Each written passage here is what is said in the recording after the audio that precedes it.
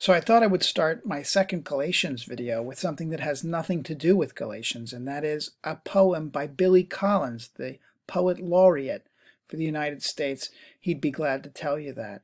It's called Lucky Cat. It's a law as immutable as the ones governing bodies in motion and bodies at rest, that a cat picked up will never stay in the place where you choose to set it down. I bet you'd be happy on the sofa, or this hassock, or this knitted throw pillow are a few examples of bets you are bound to lose. The secret of winning, I have found, is to never bet against the cat, but on the cat, preferably with another human being who, unlike the cat, is likely to be carrying money. And I cannot think of a better time to thank our cat for her obedience to that law, thus turning me into a consistent winner. She's a pure black one, quite impossible to photograph and prone to disappearing into the night or even into the thin shadows of noon. Such an amorphous blob of blackness is she.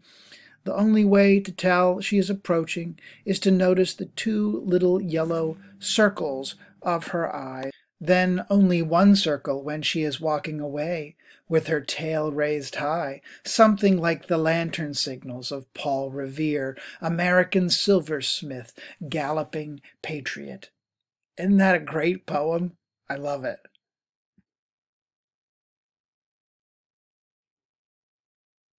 Isn't that perfect? Look at the little animals. Oh, tell you, they're chowing down. All right, back to Galatians. Not a moment too soon. Blew a minute and 49 on that.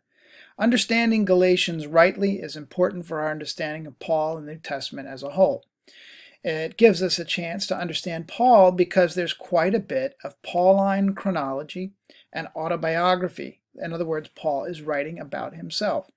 It traces the course of the early apostolic history as well. You get a picture of James here and Peter, who is called Cephas in this document. And it determines many New Testament critical and canonical issues. That is, it alludes to texts and verifies some texts such as Acts and some others.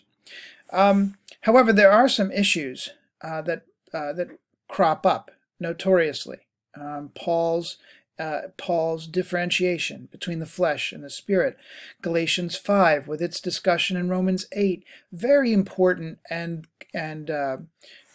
analogous. Flesh is like the physical stuff, the lump stuff, the stuff that's just material. It could go, it could stay. Spirit is the live spiritual stuff infused with God's presence and coming to life. And so what's the difference between the two? The flesh is easily overrun and the spirit is powerful. What I'm going to do here is I see these little notes and I'd like to start with the text. So I'm going to go back and pull the text over and you can see it here. This is the introduction to the text, and we've seen that in the first video. Notice that Jesus Christ and God the Father. There's no mention of the Spirit here with Jesus Christ and God the Father who raised him, Jesus, from the dead. So there's definitely agency. The Father maintains agency. And all the members, notice how Paul puts it, of God's family who are with me. That's going to be a very important piece, God's family.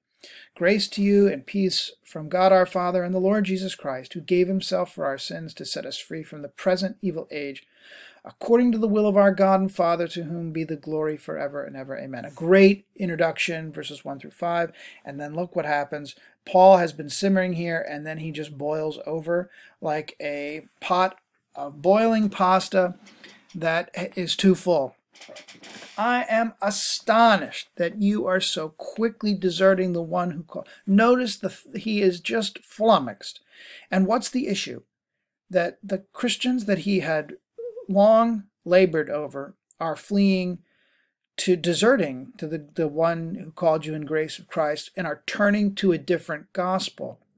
Verse 7, not that there is another gospel, but there are some, these are the teachers, that many people, of course, recognize, scholars, that these are these people who are confusing you and want to pervert the gospel. Look at what he says about the gospel. But even if an angel from heaven should proclaim to you a gospel contrary to what we proclaim to you, let that one be accursed.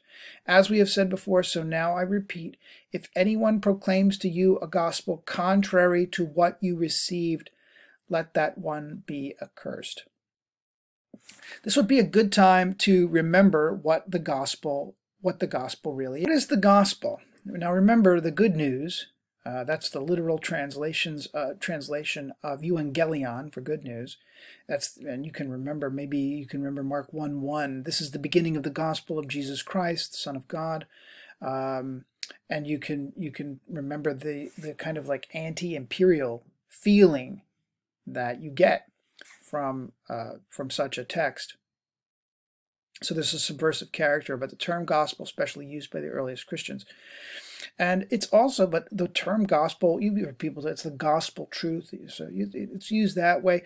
But gospel can also be seen as a cipher for the overall message. And that's where the way Paul is using it here, and it's his particular message.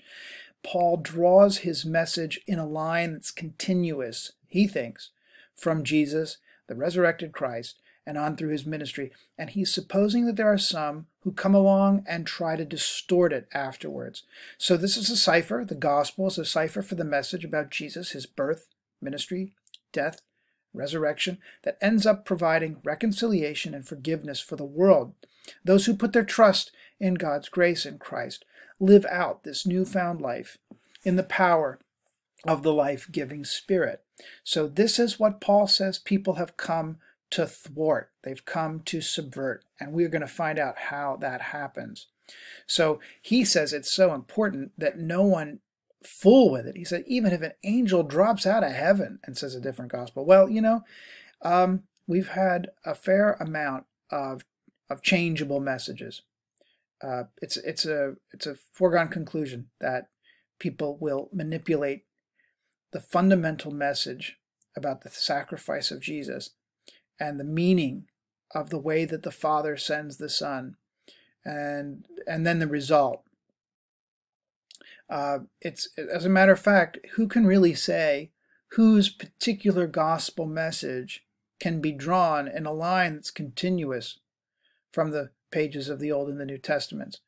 We can try our best, we can try our best, but so anyway, this is how important Paul feels. Look at it. He says, if anybody does this, if anybody proclaims you a different gospel, let that one be accursed. And he's talking about divine approval. Now, here he wants to talk about his own apostleship in verse 11 and following of chapter 1. This is really interesting because it gives you a sense of Paul's autobiography. And you know what you should do? Just hit the pause button right now and read the passages from 1:11 through 2:14. Why don't you do that? And maybe I'll do the same. We can get together. Here we go. Pause. 1:11 through chapter 2. You get all of this really great information about the Apostle Paul. It's an autobiography. That is, he's writing it himself. This is not Acts, although you can look at Acts 9 and you can see some of this stuff. He says, I want you to know, brothers and sisters, the gospel is proclaimed by me is not a human origin. I did not receive it from a human source, nor was I taught it. I received it through a revelation of Jesus Christ. And without question, I think Paul is referring there to his Damascus Road experience. Now, he never clarifies what that is. I would love to see his point of view on it, for him to describe it. Here he only talks about it as a revelation. And here's our word. I don't know if you can see it. Let me move this over just a little bit. Apokalypsos. That is the revelation of Jesus Christ. So then he appeals to the testimony about how he persecuted the church. Look what he says. He advanced in Judaism beyond many of my people my own age, far more zealous. And then God called and through his grace reveal. There's the second time in verse 16, to reveal his Son in me. Here's where it says that. Apokalypsai, to reveal. That's the infinitive right there. when God was pleased to reveal his son, so that I might proclaim him among the Gentiles, I did not, look what he says, I did not confer with any human being, nor did I go up to Jerusalem to those who were already apostles before me, but I went away at once into Arabia after 3 years, Cephas, and then maybe the Lord's brother James. And so he sees James and Peter, that's it. He goes to Syria, Cilicia. This is probably when he goes with Barnabas. So they've only heard it said, the one who formerly was persecuting us is now proclaiming the faith he once tried to destroy. Now, what's the point of all this? The point of all this is Paul is showing that his message is not drawn from any kind of human authority, that his message is one that comes directly from God. Now, can it really come directly from God? His conversion could, the revelation he received could, but how does he maintain this? This is really interesting. Has God been his teacher all along? He only confers with Peter and with James. Apparently, they're the ones who fill in the gap. You may recall that Paul's journey was one that he probably was more of a vigilante persecutor of the church, and as such, he was given fairly wide latitude. He was a rabbi. He was training to be a rabbi, training to be a Pharisee, and you remember that little bit. And he was zealous for the traditions of his ancestors until he had to renegotiate his Judaism.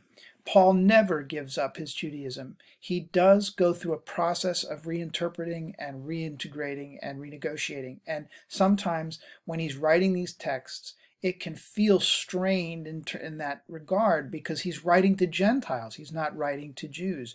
That is clearly the case here in Galatians. So what's important? Paul is establishing that his gospel is not the kind of message that's built on anybody's opinion. He didn't draw it from anybody. He's not looking to please anybody. He's only looking to please God. So after 3 years, he does go up, and then we get to chapter 2. Look at this little interest right here. So this is the Jerusalem Council discussed in Acts 15.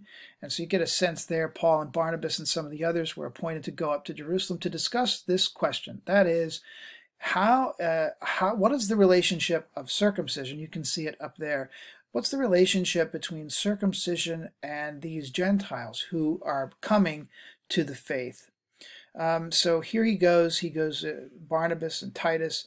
And so that's why I think, by the way, going back, this letter has to be past that. It can't be a letter that's before that, obviously. But so I think that this letter is a little more mature for Paul, and at the same time in the shadow of the Jerusalem Council, not in its anticipation. So Titus was not compelled to be circumcised, and so and then because of false believers secretly brought in who slipped in to spy on the freedom we have in Christ Jesus so that they might enslave us, and then Paul interrupts his own sentence, we did not submit to them for a moment, so the truth of the gospel might always remain in you. What does that mean, to spy out on the freedom? They were checking to see if Titus was circumcised, and I would submit that that's a little creepy.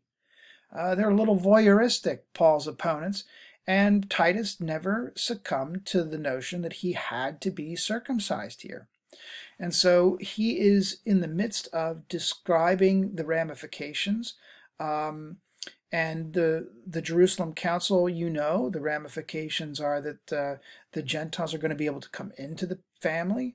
That's why it's interesting that Paul uses family at the beginning, that they don't have to be circumcised, but they do have to follow a couple of food laws and avoid sexual immorality. So here is where Paul introduces James. This is Peter and John, now acknowledged pillars, recognize the grace that had been given to me. They gave to Barnabas and me the right hand of fellowship, agreeing that we should go to the Gentiles. So this is Paul saying, they endorsed us. We are good, our message is secure and true, and therefore we're to be trusted, as is our message. But you're going to find out that things don't always stay good. So the issue is over circumcision and whether or not a Gentile can be fully into the body of the faithful. Are they full members? I hope you enjoyed this. Write something that you learned in the comments below. You may even want to subscribe. We'll see you next time.